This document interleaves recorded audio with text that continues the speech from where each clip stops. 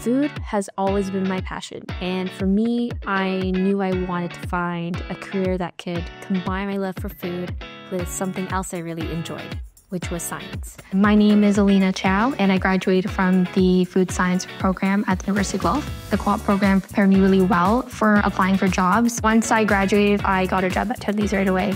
A lot of the skills that I gained through those work terms are skills that I apply currently. As a product developer, I come up with new product ideas from new concepts to new formats and flavors, create recipes and test them in the lab, run experiments till we perfect the product, then we produce it and sell it in stores for consumers to buy.